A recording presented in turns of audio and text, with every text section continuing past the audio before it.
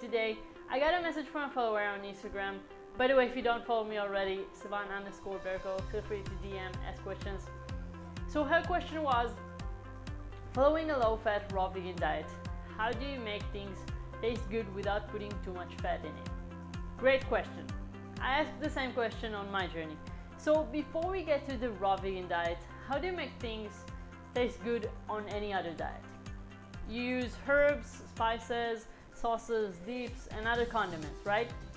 Same thing on a raw vegan diet, you just make sure they're raw or you make them yourself at home.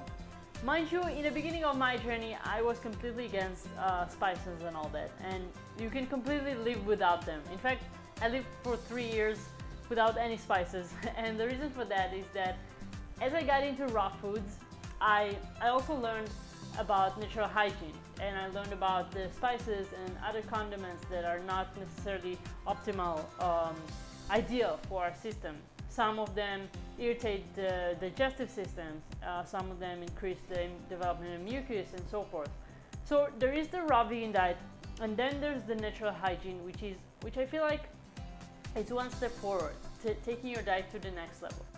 There's a lot of logic in the natural hygiene. It makes a lot of sense, and I follow a lot of the principles. I know that nature knows best what's good for us and what's not.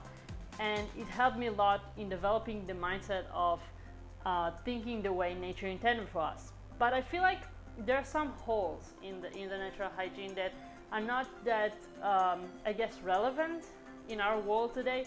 And over the years, I decided to take the information I have in my hands and create something of my own that that really improved the quality of my life and made my journey healthy and fun. There are always better choices you can make, and you need to listen to your body's intuitive signals. The goal is to always improve the diet and eat as much whole, fresh, clean foods as possible. If you need to add a pinch of some spice or a little sauce you make in order to eat the salad, then it's better than if you didn't eat the salad at all. If it's helping you eat more leafy greens in your diet, then it's better than if you didn't eat them at all. The raw vegan diet is going to improve your quality of life for sure. And if you need to add a little bit of spices here and there to make it more sustainable and fun, that's better than, you know, going back to eating processed foods. If you want, you can classify it into something like never, okay, better, and best. And that's how you build yourself something that is more sustainable. So for me, if we divide it into the categories, the best will be herbs. They can be eaten more as a vegetable, like dill, cilantro, parsley, green onion, mint, basil, chives, rosemary. And then in the better category, there will be semi-spicy. So these are plants with special flavor like turmeric, cumin, hyssop, cinnamon. And in the okay category, these are the things that are more spicy, like hot peppers, chili powder, cayenne peppers. And then in the never category, there will be all the things that I wouldn't even touch. So for me, it's oils, preservatives, processed foods, and so forth. So after we covered that, here are a few more tips for what you can do to make your meals more interesting, tasty, and colorful. Start by creating your own dressings, dips. New sauces, new dips can completely change your meal, either you know, sweet or salty or whatever taste you want it to have. It can be the simplest thing like blending a mango in the blender and pouring it on top of the salad, or you can start making different mixes together, fruits with herbs or semi-spicy condiments, and come up with recipes you can easily incorporate in your diet. I'll share with you some of my recipes in the next video.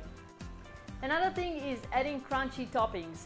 If you want to be even more creative, I know it's a lot of fun to enjoy different textures, and it's fun to experiment with different toppings you can put on your salad or some dinner you create for yourself.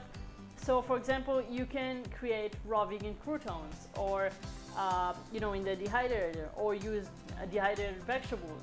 What you can also do is keep your fat portion in the day to the time during the day or the meal that you have the hardest time with. That's what I usually do, and then you can add the nuts or seeds or even an avocado to this specific meal. Personally, I found that I don't need a lot of fat to enjoy a meal, but adding some nuts or sesame seeds or sunflower seeds, those kind of things can have the same crunchy effect and make it more fun to eat. And the last tip, change the vegetables and greens you use in your meals. I know it sounds simple, but a little bit more diversity can really add a lot to your meals and even help you come up with tasty combinations you might like together. Hope you enjoyed this video. I'll see you in the next one with some new recipes, so click the subscribe button to get updates when I upload a new video. Take care.